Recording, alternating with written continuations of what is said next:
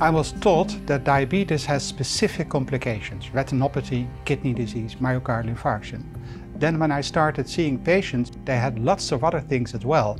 They had depression, cognitive impairment, more infections. Collectively, these things were called comorbidities, as if they were connected but not really.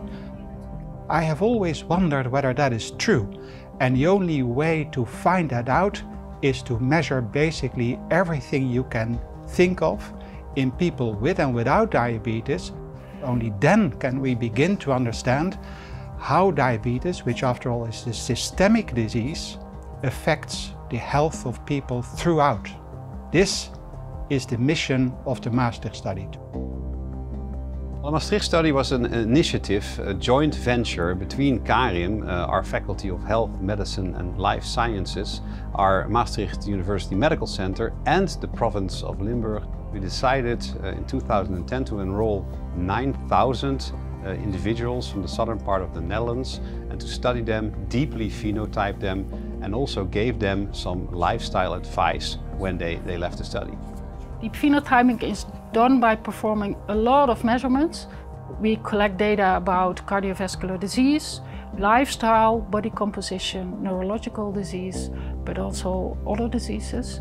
In the research center, we have more than 30 different measurements that we collect. We are also collecting a lot of data on the environment, on walkability, on green space, on sports facilities. Only then can we begin to understand how behavior is influenced by such variables. Now, more than 10 years later, we have seen more than 9,300 participants. We are now in the second round of phenotyping, where people who were with us over the past 10 years actually re-invited for follow-up measurements to see basically how organ function and structure have changed in the, on average, 7 to 8 years of follow-up. With this data, we can perform very nice research, and in the end, of course, it is important that we can improve the treatment of pre-diabetes, diabetes or cardiovascular disease. Using the data of the Maastricht study, our results showed that worse glucose metabolism status and higher levels of glycemia are associated with nerve damage in the cornea. The nerve damage could be also in the rest of our bodies, and that the observation of the corneal nerve damage is an early stage of that. We have seen in the Maastricht study data consistently that increased arterial stiffness is associated with neurodegeneration in the eyes and in the legs, irrespective of where we take the measurements.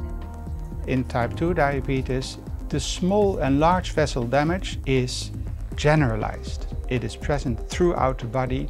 Brain health, and this is what the Maastricht study data are showing us, is consistently affected in any way you can measure it by type 2 diabetes.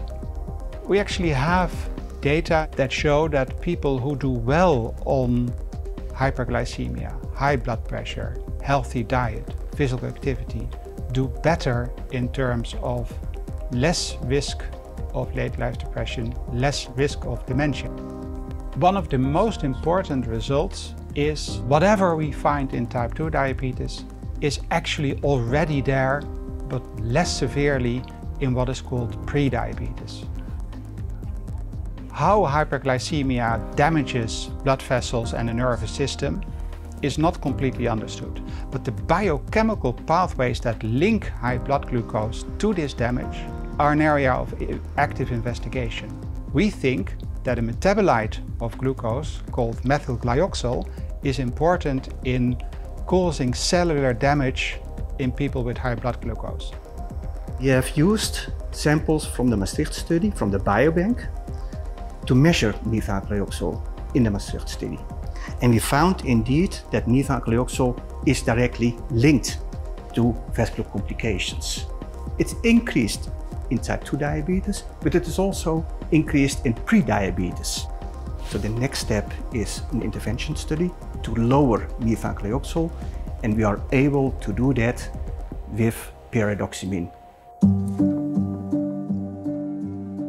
So the Maastricht study has been really established now in an international way, and we see that the study becomes more and more valuable each year when more research groups make use of this important study for their own research objectives. And the more data that we acquire within this population of patients, the more valuable this will become. I think that what we call comorbidities are not comorbidities at all. They are true complications of type 2 diabetes in exactly the same fashion as myocardial infarction is. If we want to prevent the extensive vessel damage and neurodegeneration that we consistently see in type 2 diabetes, it is my strong belief that pre-diabetes is the time when we should act. Early intervention must be key. We are developing the genetic data collected in the Maastricht study to more closely approach the question of whether all these associations that we see are truly causal. Second round of phenotyping that we are currently engaged in will show us what are the determinants of people who actually do better in terms of organ function. Those are the questions for the next 5 years.